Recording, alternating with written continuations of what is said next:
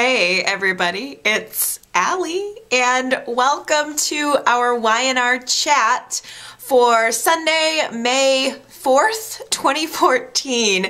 I had to laugh this week that Tyler decided to try to beat Victor to the punch and have his sister draw up his own prenuptial agreement for his marriage to the rich heiress. It was hilarious. He's sitting at the coffee house with Abby and Leslie, and he gives a copy of the prenup to Abby. She's of course offended, thinking, why would he go ahead and have, that drawn up without me? But she begins to read the prenup, and it was so much more like a love letter. It was nothing like a legal document. It really made me laugh because I'm 100% sure that the phrase "not one penny" is not in anyone else's legal prenuptial agreement. It was like just one more sort of forced romantic moment for a couple that I'm just not feeling. But I oddly this week am actually thinking that there might be some light at the end of that tunnel, because after their just romantic prenuptial agreement, Abby and Tyler rush off to the local dingy, I suppose, Genoa City motel where they have a quickie, but little do they know who their next door neighbor is. Tyler steps out into the hall and he finally runs into Mariah, comes face to face with her, and we as the audience finally see who Mariah actually is, and it's Cassie. It's Cassie, Mariah, Cassiah. Oh my. I mean, I think we kind of all by last week had started to figure out that she was Mariah. I'm gonna have to switch my talking over now to try to call her Mariah instead of Cassie because it's been so long. In reality, I feel mad at myself that I didn't figure it out before that she was gonna end up being Mariah. Duh. It all makes complete sense to me now, of course in hindsight, but they have a little confrontation, Tyler and Mariah, and it's weird. She made some kind of implication about Tyler's past. I don't know what it was, but it almost, something in her words, to me, almost made it sound like maybe Tyler used to be a bad guy, or we all know that Mariah is the queen of scams. She had gotten herself into whatever she did in Portland, but for the first time, it almost seemed like maybe she was implying that Tyler used to be involved in some of that, and maybe he got tired of it and they broke up. But I always thought that she broke up with him and broke his heart. So I don't know exactly what the nature of their relationship is, but I kind of like thinking of them together. There's a moment where she's trying to convince him to dump the heiress and come back to her, as she has been for weeks, and she kisses him. We see, it's so weird because she's always going to be Cassie in my mind in some small ways. So I'm still seeing this little girl kissing this big hunky black man.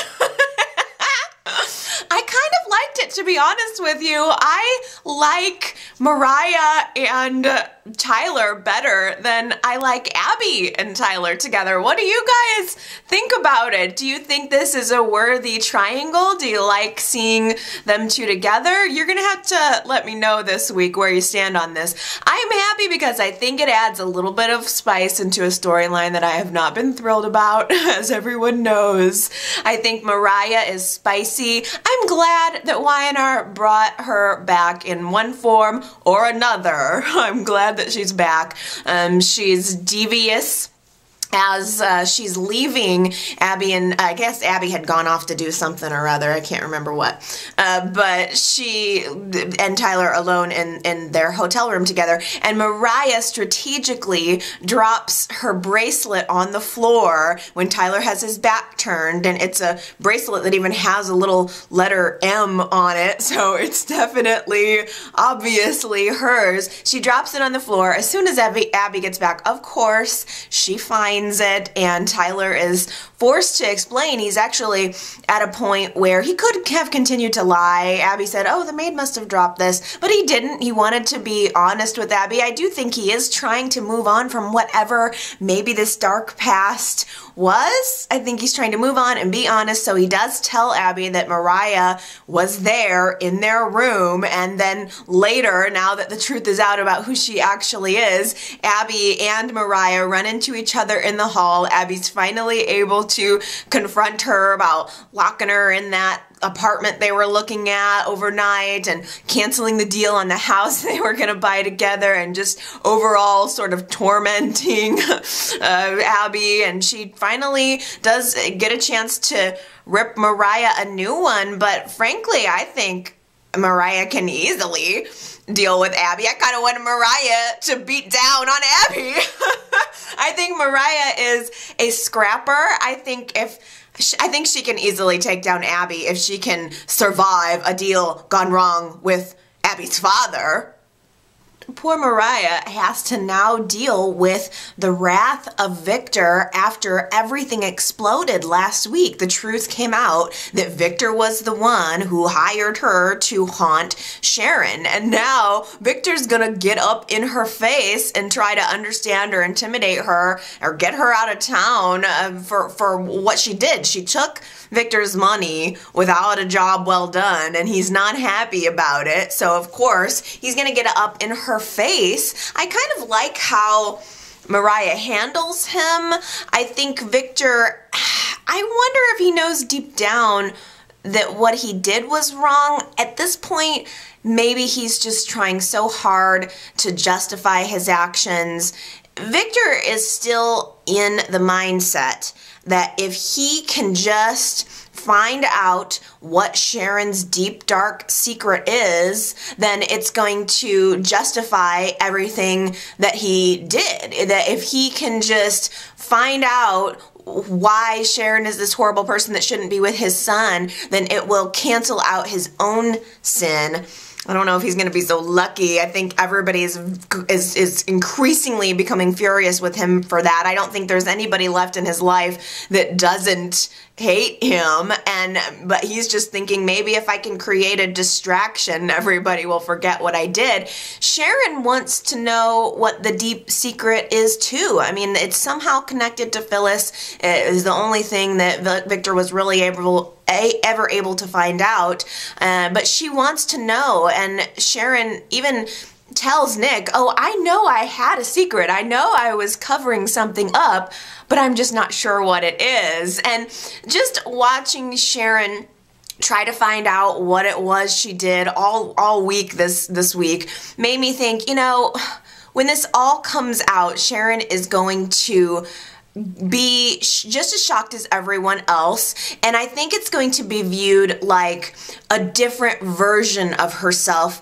did this, and it's going to help everyone forgive her, because Nick and Sharon are building this really close relationship now, and when the truth does come out about what she did with the paternity, how else could he forgive her except to understand that she did it when she was a different version of herself. So Sharon doesn't know any of this. She goes to Cassie, and I just have to say I loved the moment where Sharon comes face to face with Cassie, I should say Mariah again, and it's this private moment between the two women, and it was very sobering almost to see them coming face to face now that the truth is out. There's no more haunting. There's no more lies. It's just Sharon looking at this woman who is a projection of what her daughter would have looked like, what, 10 years into the future? And it's amazing to her. I'm sure it's extremely awkward for Mariah, but Mariah is still very concerned that she's going to go to jail over this. And she thinks immediately that Sharon's there to rip her a new one, tell her she's going to go to jail. But Sharon was very, very compassionate toward her, even, you know, offers to help her little fallen angel. Sharon still sees this as an opportunity to connect in with her daughter somehow. And I just love it. I love it. I think that these two women could become friends. Mariah's never actually going to be Sharon's daughter, but I think that they could become friends, and I'm really excited. I hope they keep her around for a while. I love seeing her interact with Nick now. I'm just totally pro Cameron Grimes being back on Y&R. I love it so much. Just a total side note, too. I have to say, Sharon's fashion was on point this week. Did you guys notice she's always gorgeous, but this week the clothes, I'm feeling it. She's just very flowy. She's very like, it's casual but dressy hair and always great jewelry. She just looked good this week. Didn't want to fail to mention that. Of course. Now, Nick is just angry. He's on the angry end of everything at his father, primarily. So Nick, while Sharon is off talking to Mariah, Nick goes to Nikki and tells her everything that Victor did. It was only a matter of time. Of course, as soon as Nikki learns the truth about how far Victor would actually go, the depths to which he would sink to keep Nick and Sharon apart, she's appalled, of course. And so she is building to a boil as Nick is telling her everything Victor did. And Victor comes strolling into the ranch main room, reading the mail. Like, he's got the mail in his hand. He's kind of like flipping through it.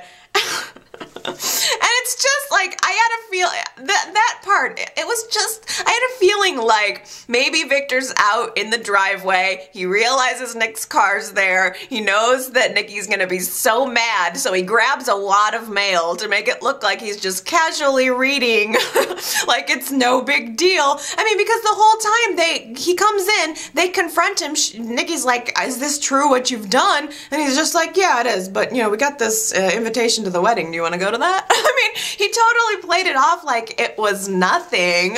Oh my goodness.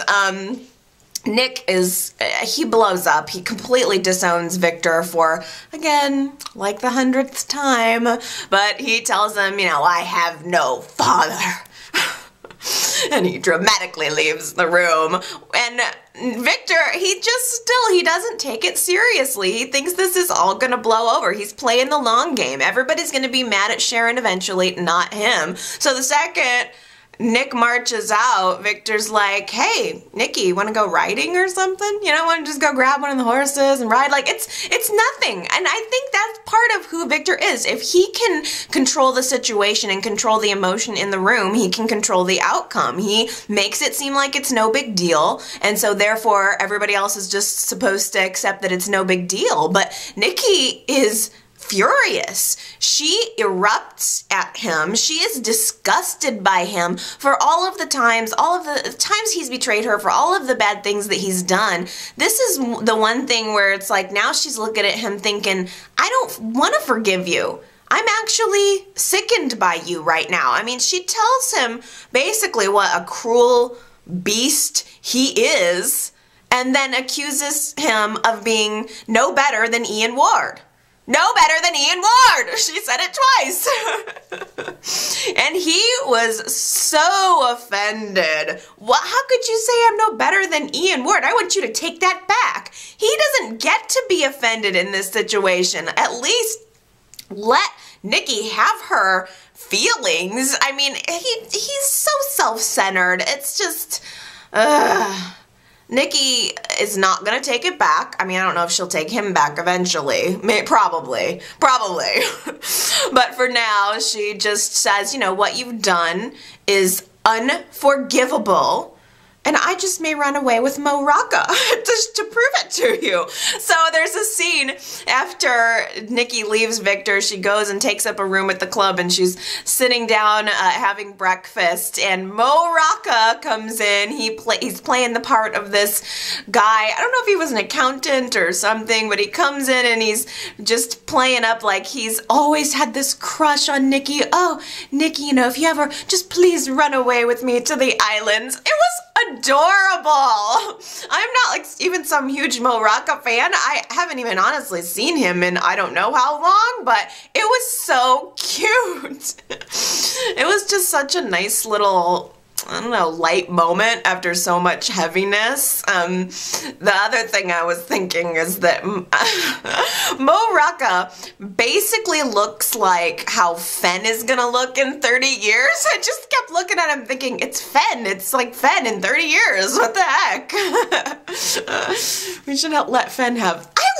I like that concept. We should like bring him on and let's have somebody having this huge crush on Nikki and just let it lightly be a thorn under, you know, under Victor's paw. Everything doesn't always have to be hugely dramatic. Something like a crush is cute to me and would be entertaining to me. I just thought it was a really sweet scene. Nikki comes back to the ranch to pack a bag. Victor's still fuming, looking out the window as he gazes onto his property and all that he owns. And he says to Nikki, you know, you're leaving me? You're leaving this house? I built this house for you after Sharon burned it down. Which is true. It is true.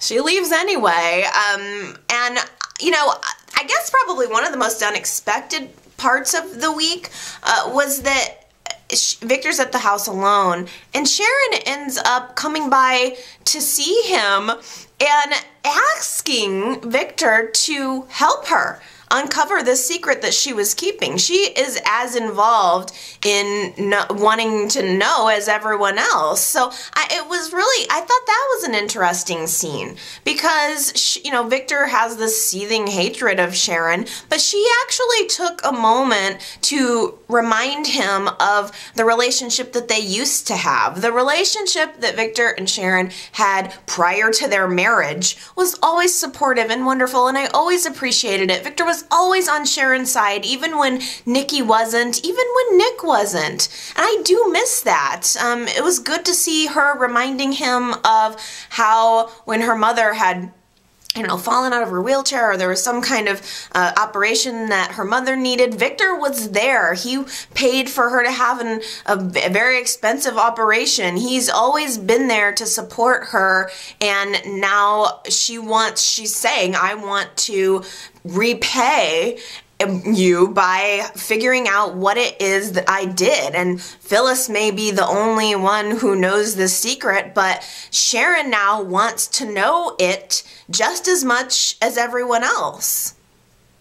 I love that the groundwork for Ian's death is already being laid. He is a walking dead man. Someone is going to kill him, and Dylan is already the prime suspect. He's not even dead, and Dylan is the prime suspect.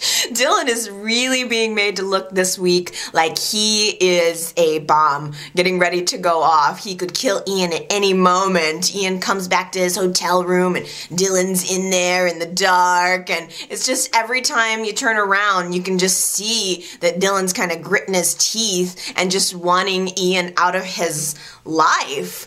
I like Ian. I so want him to stay around, except I know he's gonna die. Everybody's gonna be a suspect. I mean, Avery and Summer are both really nasty toward him every time they have a confrontation, but Paul is really suspicious of Dylan and already kind of believes that he's capable. So we all know Ian's gonna die and Dylan's gonna be the first suspect, but it's gonna end up you know, being someone that he had an affiliation with for his business, or shoot, it could even be Willa. But I mean, the writing is on the wall. He's a dead man walking.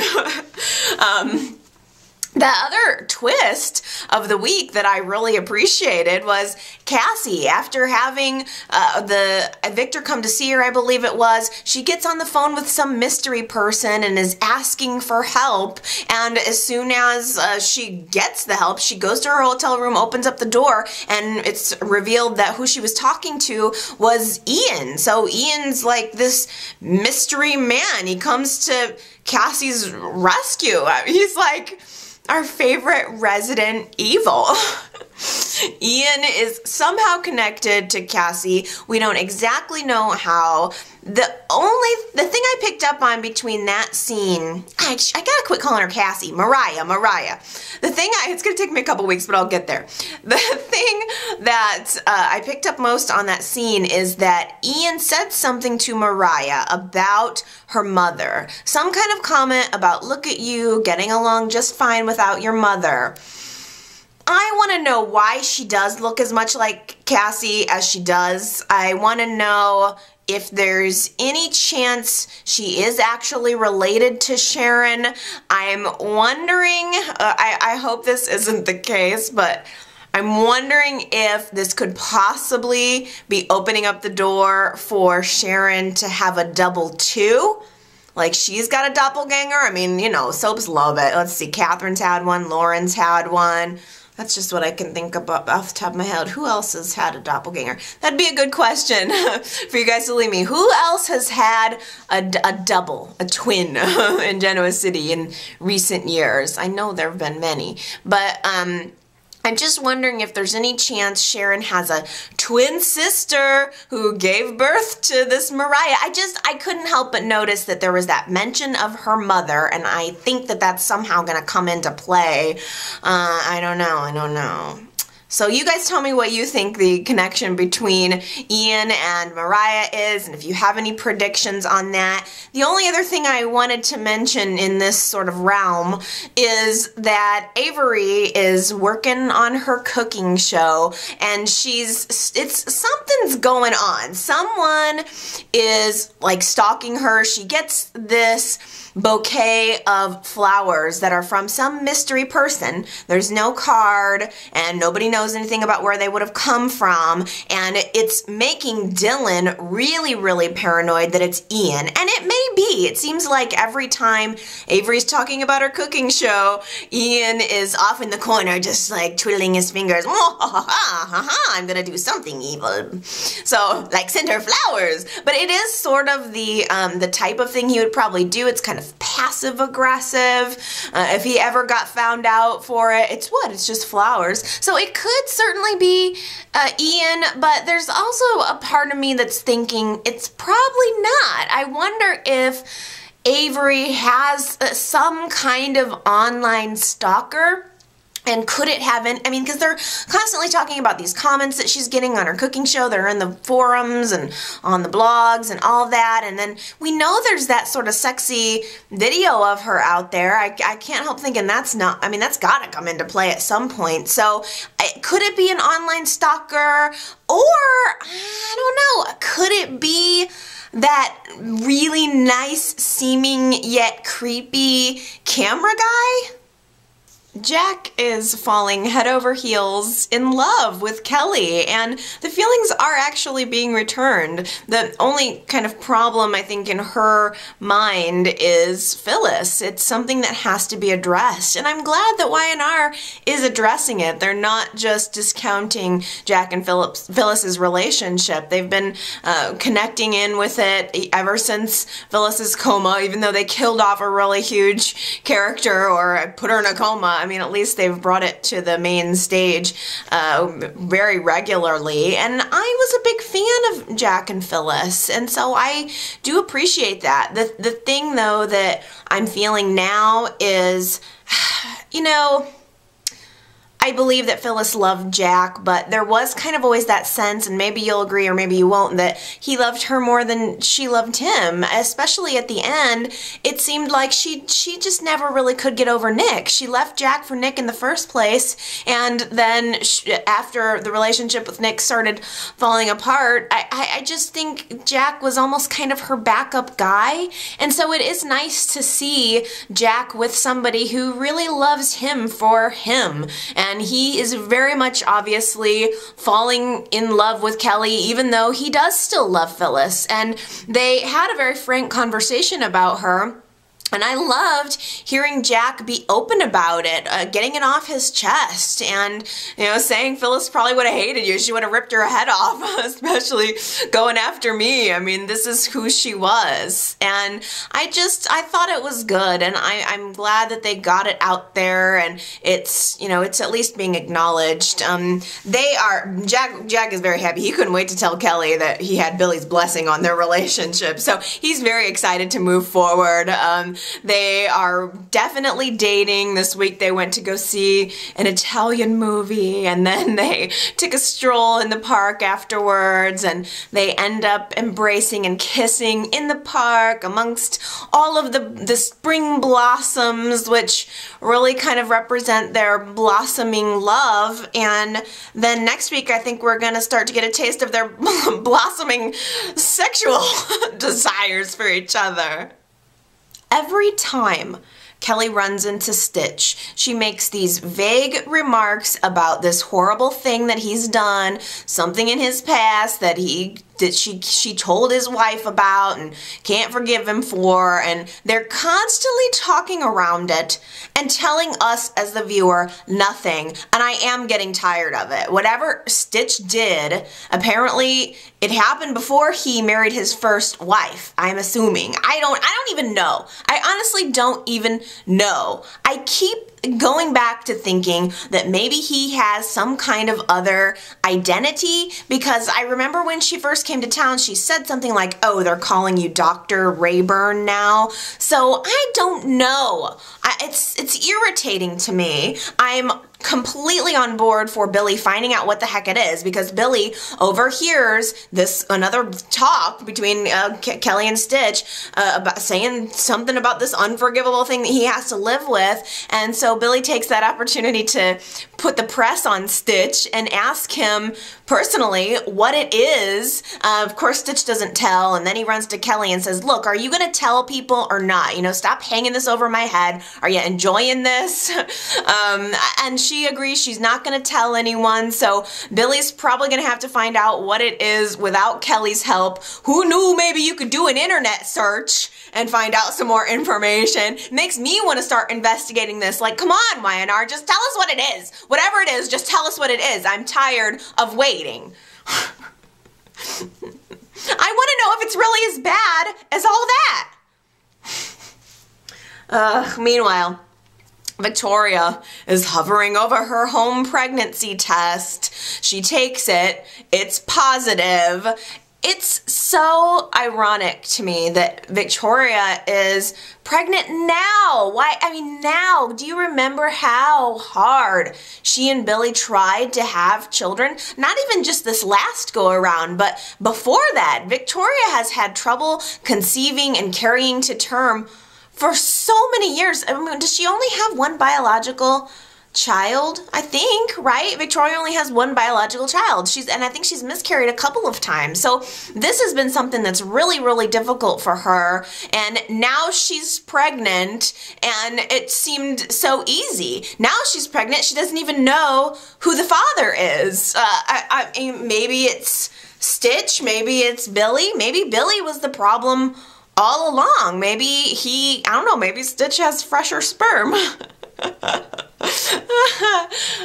Maybe we should hook him up with Chloe. He'd be a good sperm donor, but we'll talk about that later. But Victoria goes to the doctor, gets her pregnancy confirmed, and by the way, did you guys notice, did you recognize the doctor was played by Helen Slater? I love her! She's so cool and cute, and I guess maybe people remember her most from Supergirl. I think she had I want to say it was a TV series, the Supergirl TV series. Maybe you guys remember that. I think of her from the legend of Billie Jean. Come on, Billie Jean.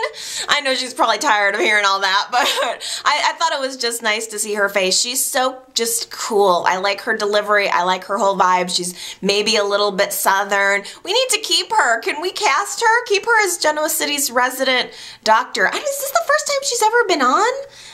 What part of me says, has she been on before? I don't know, but let's bring her on more. I'm wondering if Christine is going to be paying a visit to her too, because after having talked to Lauren and Michael about Lauren's false pregnancy, Chris has started to realize that maybe she wants to have a child now.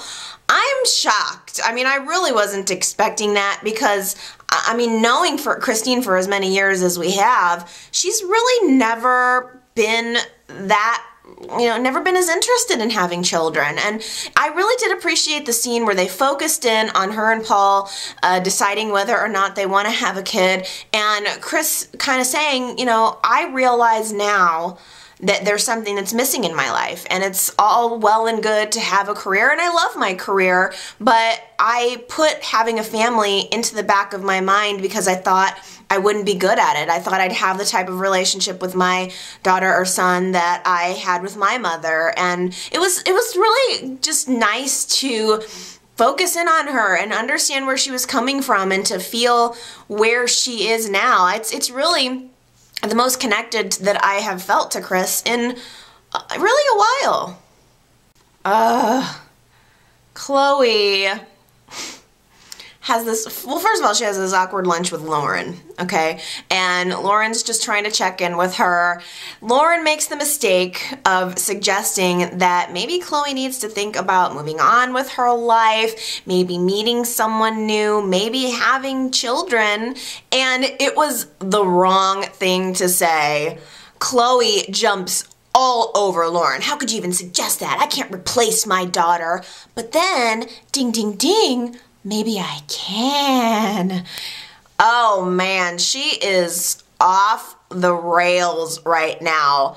Chloe runs to Billy with this harebrained idea that she and Billy should have another baby, that they should recreate Delia, that somehow their genetics were combined to create the most perfect child on earth, and now that she's gone, they have to do it again. They have to replace her. Oh my gosh, it was so painful. Like watching Chloe's wheels turn in almost this Frankenstein way. I'm going to recreate my child.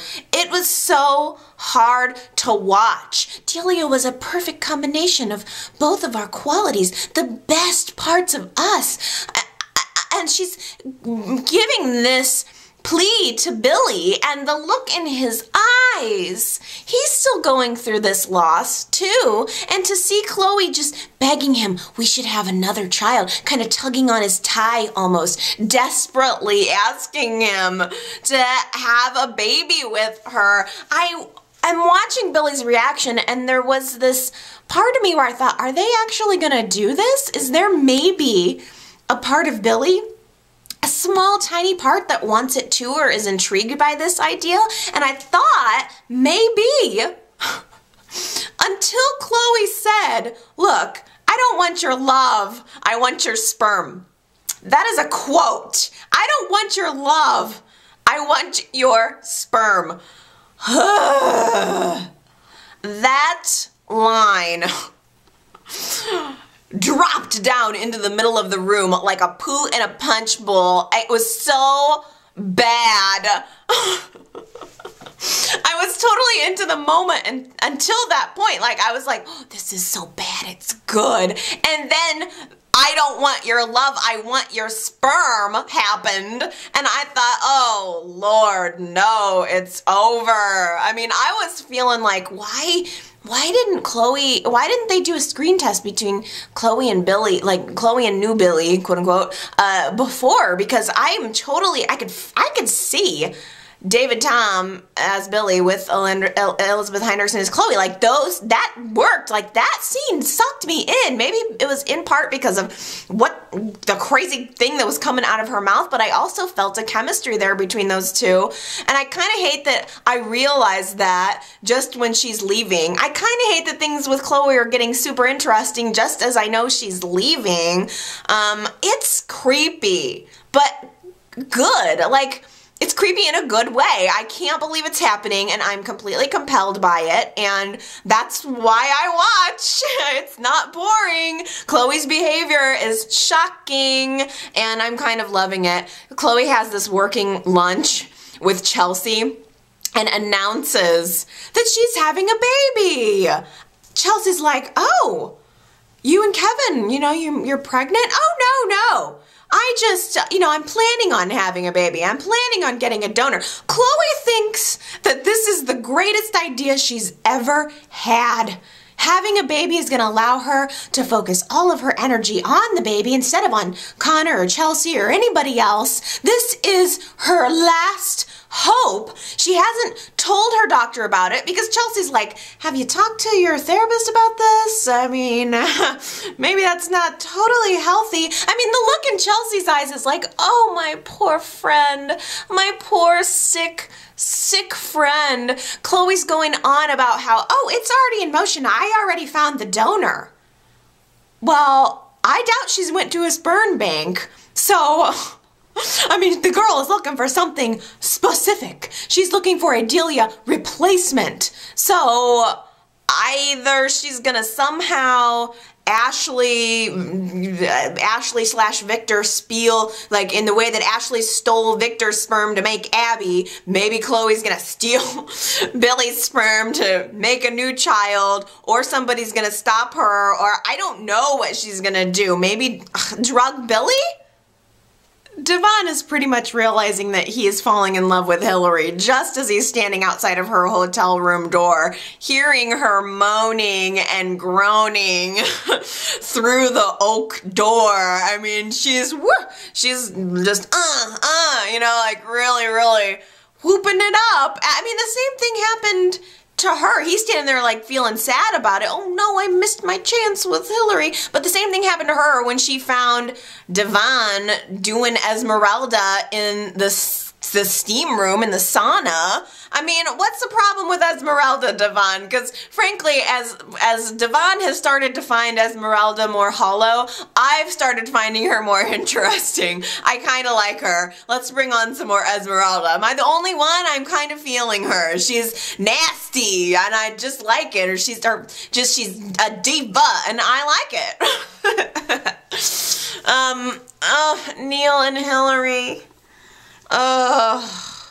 They do make me cringe, but it's just not right, and I'm trying to it's not right, and it's not even good in a forbidden way. I think what my problem is with Neil and Hillary is that when Hillary came onto the scene as Ann Turner or whatever, I was sure that she was going to end up being Neil's daughter, and in my head, I think I never let go of that conception. I think I'm constantly thinking of Hillary as a daughterly figure to Neil, and Neil being a fatherly figure to her, and now seeing them kissing on each other and him calling her baby, it's just, whoa, it's not, I can't connect in with it. It just feels wrong. I mean, what if Neil does still turn out to be her father? I don't know. I don't want to be too hard on it, because I think, I'm kind of guessing that most people aren't feeling it just from the very little sort of like browsing I do about Y&R in a week. I think I've seen more negative comments than positive. So I will say, I do like seeing Neil happy.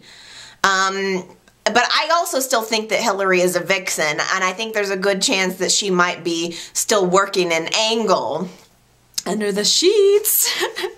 I mean, they're going at it. They're finding that it's not just a one-time thing. They're really into each other. They have a conversation about how they're going to keep their involvement a secret, and I had to really laugh, and I was really amused by Neil sprinting downstairs, practically walking on air, comes down to the main dining room of the athletic club, sees Devon, and he's all, my man, and singing and practically bouncing off the walls.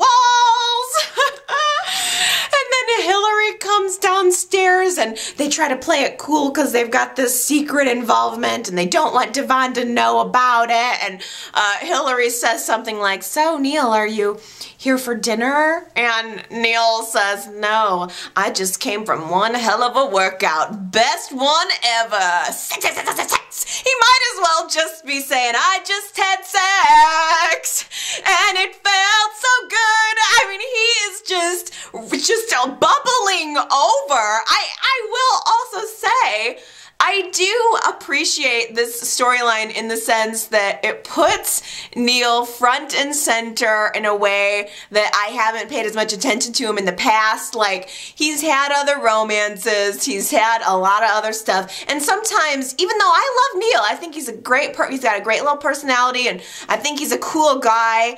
A lot of times his storylines kind of fall flat, and even though I don't love him and Hillary together, it is at least kind of making me refocus on Neil. I like seeing him happy. I like seeing him dancing around and being crazy. I mean, shoot, apparently Leslie wasn't as good in bed because I don't ever remember seeing Neil walking around on sunshine after he slept with Leslie, right? Hillary must be real good. She's real good for the Neil Meister.